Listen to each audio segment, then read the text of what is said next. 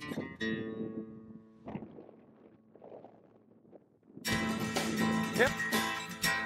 Whoa!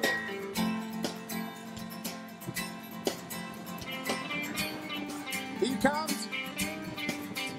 Yeah. Whoa!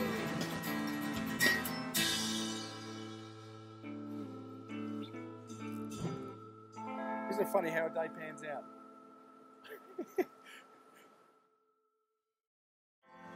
G'day, I'm Gavin from Hurley's Fly Fishing and welcome to another episode of On the Fly. Today we're up in northeast Victoria, right on one of the most magnificent trout streams in Australia. It's loaded full of browns and rainbows. You do get some good sized ones in here as well. Pretty early season, so we're going to look to target them with some nymphs under an indicator. Later on the year, it's renowned here for a lot of grasshoppers and other terrestrial, so we can go on the dry fly. But initially, we're going to put a few nymphs, keep them down deep, and hopefully put a few in front of a couple of good-sized trout. Before we go, we want to let other people know, if anglers come here now, we want them to know whether we've gone upstream or downstream, because it's always good to fish water first. So we'll put a sign on, say that we've gone upstream. We can leave that on our windshield, so when another angler comes, he knows which way we've gone. I mean, we don't own the water, we've got to share it, but it's good if we can help somebody else out and let them know where we've gone so they can go in the other direction. All just helps to make it a good day. Beautiful day in October. Sun shining. A couple of days ago, Richmond won the flag. Now we're walking up a river, about to catch some fish. You struggle to get any better than that. Something I always go fishing with is a wading staff. There's, I guess crossing here now, it's a bit deeper, there's a bit of flow. It just gives you that extra third leg that not every man has. Just that stabiliser is really good, and also I like to use it when I'm walking through some long grass as well. I'd rather it be at that distance than up much closer.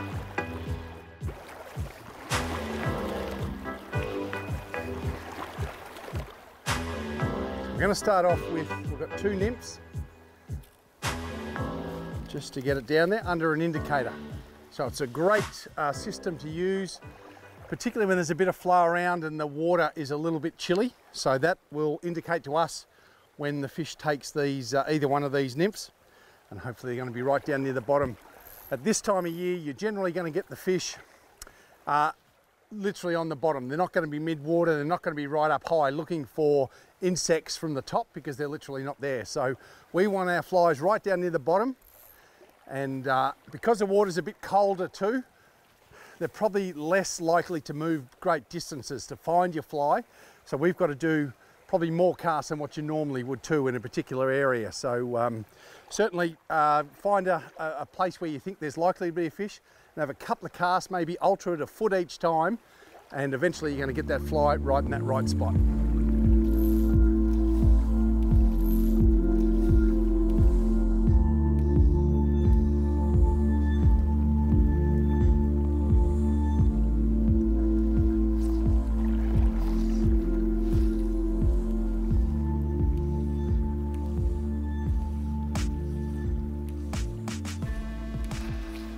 Here we go, and that didn't take long. We've literally been here, well, 3 casts, and it's worked out pretty well. Oh, it's just got off. That takes the fun out of it a little bit, but that's ideal. If you can get down to a river, have a plan in place, and you go, well, I reckon there's likely to be a fish here. You know they're going to be feeding down deep, so you put on, you know, your weighted nymphs under your indicator, and you work out an area. Well, I'm looking at there's fast water on the right side. On the inside, it's a little bit shallower, so that fish can be a little bit lazy and then duck in and get the food, like what's happened there. You don't always land them, which makes for a pretty ordinary show if you keep doing that all day. But the main thing is to do your cast, you've sussed it out, and you get a take. To me, that's what fly fishing's about. You know, we didn't get a photo, but I'm sure we frightened him enough to know that he'll learn for next time. But as we walk up, you know, we'll do the same again, put the same system into practice, and hopefully we'll come up trumps. But it's a good start. It's a good start.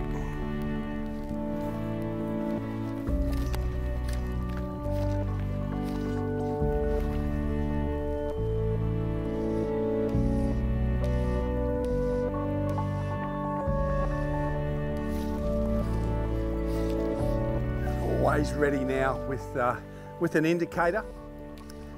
I mean, you would have heard at various times people will say, you know, when the fish takes, you know, it's God save the Queen. And what that does is allow for that fish to come up and eat it and to turn down before you set the hook. So that's where that comes from. It's that pause, you give it time to turn down, so you get the hook up. When we're fishing with nymphs and an indicator, what happens is those flies may be even in front of the indicator, could be to the side, could be a bit of slack in there, lots of things can happen. But if that fish eats it, it'll only take a couple of seconds. If I put, you know, a little bit of rubbish on your tongue, you'd spit it out straight away as well. But that fish will taste it, realise it's not food because they eat for a living, he'll spit it out straight away. And the time it takes for that indicator to go down, because you don't know where the flies are, that's enough time for him to spit the hook and you don't get the hook up.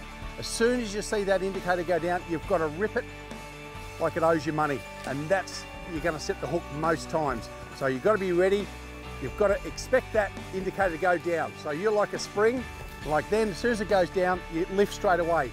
You don't go, oh, it's down, and then think about it and then lift. You've really got to be on the ball and ready to set that hook straight away, and you're going to hook a lot more fish than you're going to miss.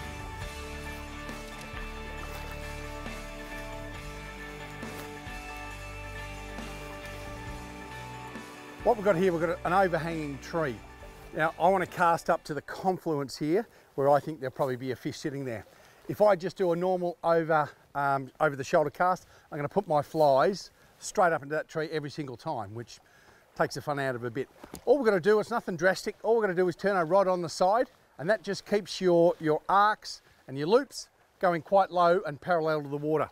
And then I can cast up above this tree, put the fly in there, the fish eats it, and you look like a superstar. So pretty simple, turn it on its side.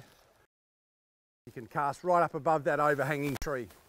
Same if there's any branches overhanging on the side, it pays to get your fly right in on the edge, because fish know that beetles and bugs, all that sort of thing, drop off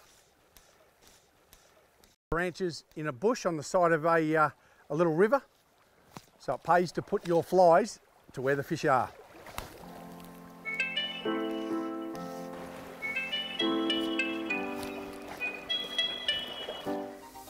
What we want to do as well, when you're casting, particularly across current, what we want to do is mend. So we don't want that fly with a big bend in the fly line, because then it like races the fly because it becomes tight too early. So what we do is cast upstream, and we want to throw the line upstream. So that allows the flies to drift very naturally till it gets down below you, and then it can slowly swing up. And that's not a bad thing too. On a river, particularly even you get a bit bigger, as these flies, you can imagine they sink right down. As the line gets tight, they'll swing up too, which is what happens to an insect, like a nymph lives under a rock for a couple of years. Once it swims to the surface to hatch out to a flying insect, it rises. And that really can entice a take from the fish if he's sitting there and seeing something coming up. So sometimes it's good to cast upstream. You do a little bit of a mend to get that fly line in front of the flies, lets it drift very naturally and sink. As it gets level with you, it's at target, and then as it gets below you, it starts to rise up, and you can quite often get a good take there as well. So let your flies fish out the whole run, and you'll be surprised at how many fish you can get, even when you're not expecting it.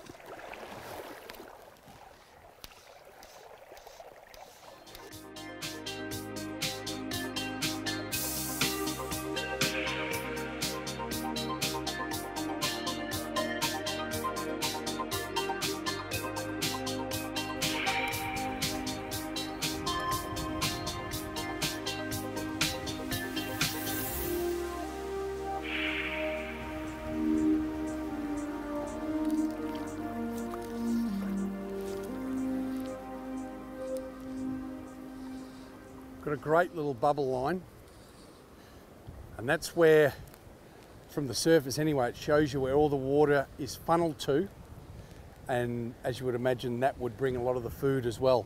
So we'll cast up along that bubble line, and at various times of the year that can bring a lot of fish, particularly when there's grasshoppers or insects hatching. They will get funneled right to the surface there on a bubble line.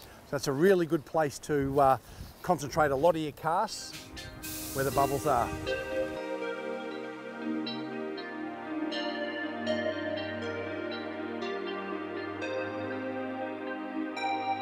Another way to cast as well, if you do have a little bit of a back cast, but obviously you can't see it. So what we can do is literally turn and face the opposite direction we're going to cast, because then I can direct where that back cast goes, because it's your forward cast.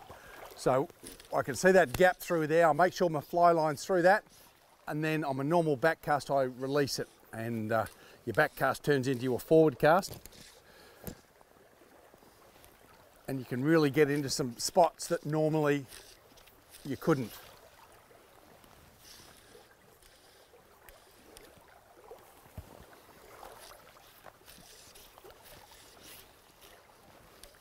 So it pays just to practice different techniques, particularly when you get into smaller streams like what we've got here.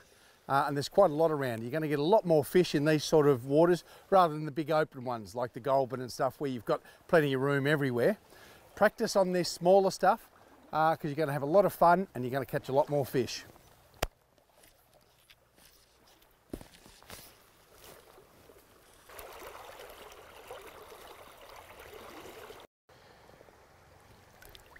Now, interesting, I often take a thermometer with me out on our fishing trips, because the water temperature plays a vital role to how the fish are going to act. At the moment, it's early season, about 12 degrees, which is not too bad. Ideally, I like it to be about, perhaps up to about 14, 15. Then the fish become very active, but also so do the food source, like the nymphs, the duns, grasshoppers, all that sort of stuff. They all play a role, because that's about the temperature you want, as the season progresses. So we're only a couple of degrees off that at the moment, but what that does, it slows up the metabolism of the fish when the water's a bit chilly. So they don't need to eat as much, and they don't move as far to get the food. So it needs a lot of more repetitive casting to make sure that that fly gets in front of the fish and he sees it and he'll react to it. As it warms up, then they will move a lot further. So often I'll take this out in summer, and you might find, I guess in Australia, they always say the early bird catches the worm, because you've got to get up early before the water gets too hot, and it will because of the sun. So early in the morning, you might find that the water's perhaps 15 or 16, which is ideal. As the sun hits it, middle of the day, might get up to 18, even 20. And that's a little bit too hot a lot of the times for trout. And then you get the evening, you get the insects again, and the water temperature cools down and the fish react as well. So it pays to have a thermometer, and you can often check what the temperature is, and you'll have a good idea of what the fish are going to do at the same time. Now I've got an interesting little area here. The water comes down, but we've got like a backwater here, and it literally reverses the flow of the river. So you just got to be mindful. Fish here are going to be facing upstream. If they're in that backwater there, they're literally going to be facing you. So you can still target them if you can see the fish, particularly if it's shallow. We need to perhaps cast in there and let it drift towards them. So you're casting on this side of the fish, if you can see them there, or if you're letting it drift down, just be mindful it's going to come and swing back around as well. So once you get these little back eddies, they're a really good fish holding place as well. And fish can come out of nowhere.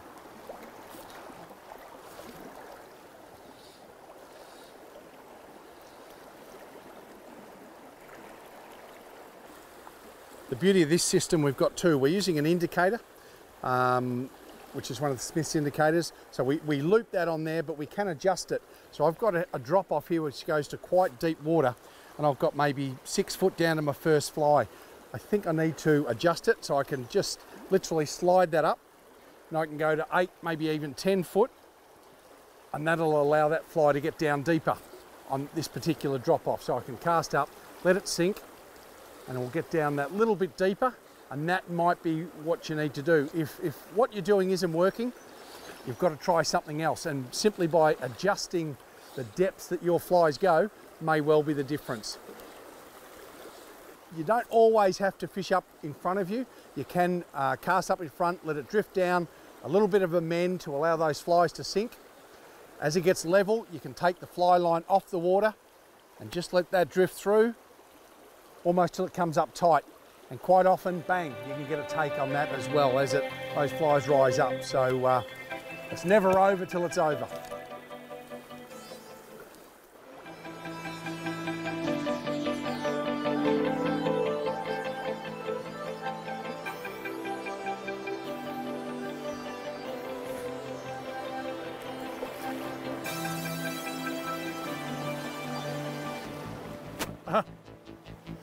Well, there you go. That's sometimes what it takes, walking up a river, getting a bit despondent and trying to do a forward cast, and you can't because you have a fish on the end of your line. Well, there you go. Not sure it's the biggest one we've got, but yeah, it certainly is a fish. I guess you still can claim it, but yeah, you might not get too many photos of it or tell too many people about it, but yeah. And that's interesting. I'll just get that hook out and we'll let him go, but I love the little brown. I'm good to go. And that is when I'm going to cast, it's lifting that fly up just by accidentally, but it's lifting it up so that fish thinks that that's an emerging insect and he whacks it. So yeah, sometimes even by accident you're doing the right thing. We've got a magnificent pool here that runs 40 odd metres just by, I guess in America it would be a beaver dam, but that's just a tree that's fallen over and created a really big pool. Slow water, but it can hold a lot of fish, so we'll have to work this pretty consistently and hopefully there could be a big fish underneath it.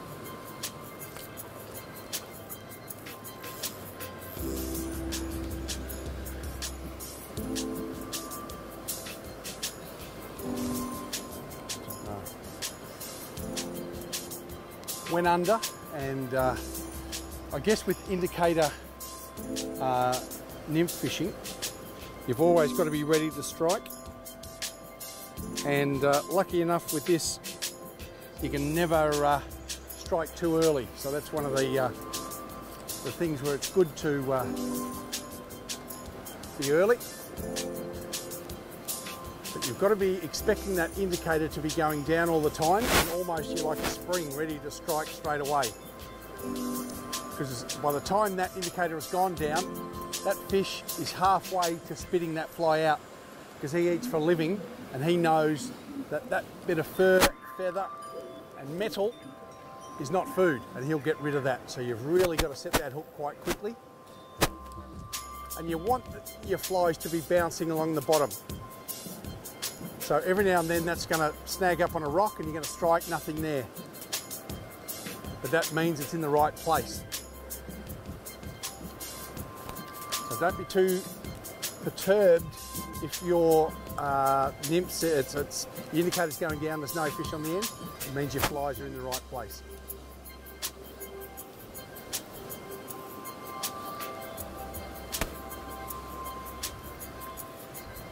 And this is a what we call a it's called a gum. It's a gum trout, and that's not a bad one. I would say that's probably, I don't know, that's near on a metre, which is probably a record for me, particularly on a 3 weight. And that's in pretty good neck too. So that's just showing the water's in pretty good quality to produce a gum trout like that. It's pretty ideal, and we probably won't worry with the photo for that one, but again, it's just good. You just know that your flies are in the right spot when you can catch a gum trout like that. And with everything, we always practice catch and release. So let's send him on his way for somebody else to catch him next time they're here as well. So all good fun. Plenty of lovely trout in this river system.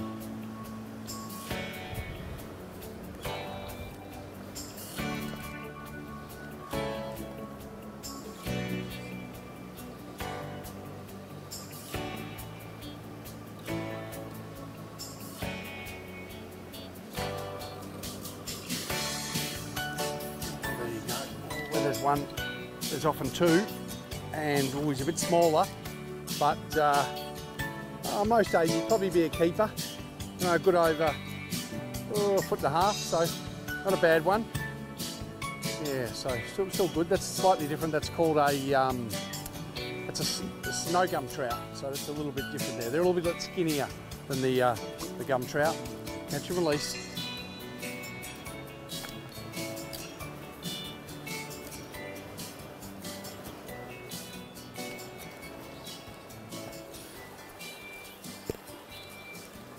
Now, because we're not walking up a crystal clear New Zealand trout stream where we can see the fish from 50 metres away, we've got to put our cast, particularly early in the season, even with good glasses, we've got to put our cast where we think fish are. So it's a bit of prospecting. So if you got to an area, as much as we need to cast and fish it effectively, you don't want to put 100 casts in the same spot.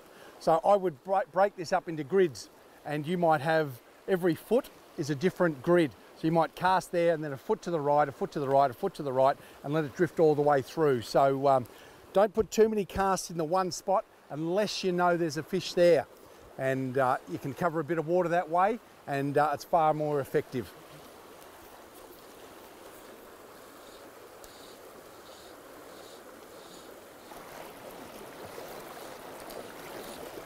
Oh, nice little one there.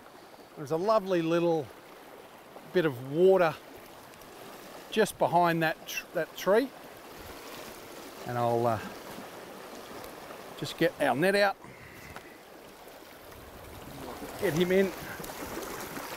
I'll just bring him over. A bit different to the last one we got was a brown, and this is a rainbow,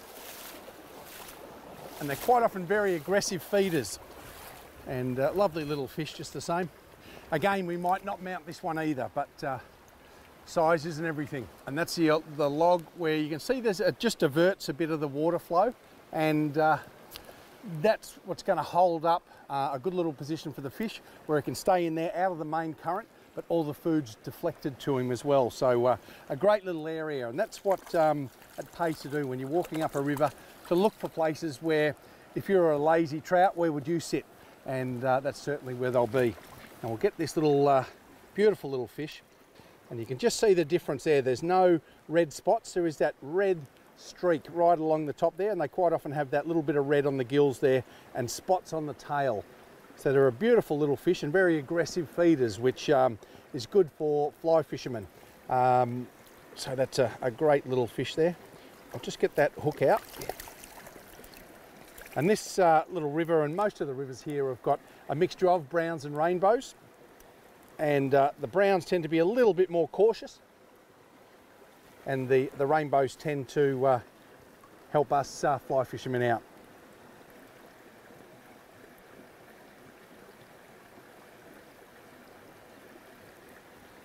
And we can let this little fella grow up to be big.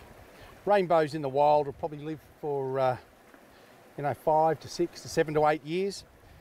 And they can grow quite big.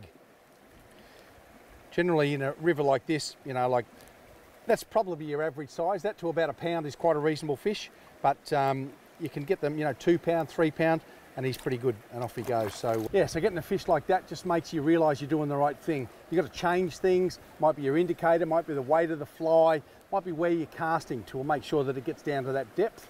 And then it all comes about and works out, and it just, not that it's the most important thing in the world, whether you catch fish or not, it's not life-threatening, but it just makes you feel a whole lot better.